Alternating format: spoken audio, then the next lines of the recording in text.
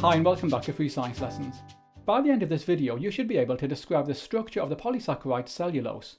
You should then be able to explain how the structure of cellulose relates to its function. Now, the first key idea you need to understand is that cellulose is a major part of the cell wall found in plant cells.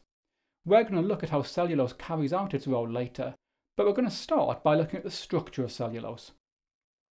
So far, we've looked at the polysaccharides amylose, amylopectin and glycogen.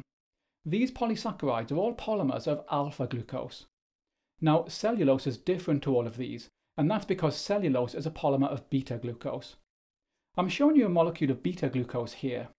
The key thing to remember with beta glucose is that the hydroxyl on carbon 1 points above the plane of the ring. Now, this presents a problem. I'm showing you here two beta glucose molecules side by side. If I want to form a glycosidic bond between carbons 1 and 4, you can see that the hydroxyl groups point in different directions. So when a molecule of cellulose is formed, every second beta glucose molecule flips like this. And now we can form a glycosidic bond between carbons 1 and 4. Okay, I'm going to add a third beta glucose molecule now. In this case, you can see that we do not need to flip this beta glucose molecule to form a glycosidic bond between carbon 1 and carbon 4. So remember that to form cellulose, every second beta glucose molecule is flipped. You also need to remember that cellulose is an unbranched polysaccharide. Okay, in the next section, we look at how cellulose molecules are arranged in the plant cell wall, and how cellulose allows the plant cell wall to carry out its function. Okay, so as we've seen, cellulose is an unbranched polymer of beta glucose, and every second beta glucose molecule is flipped.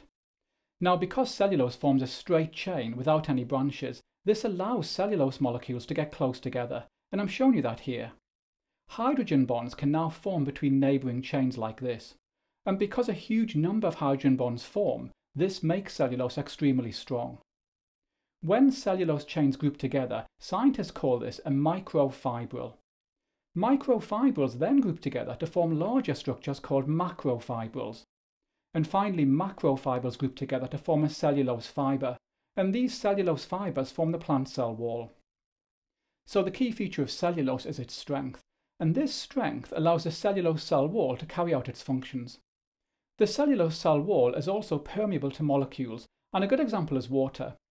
Under normal conditions, plant cells contain a great deal of water.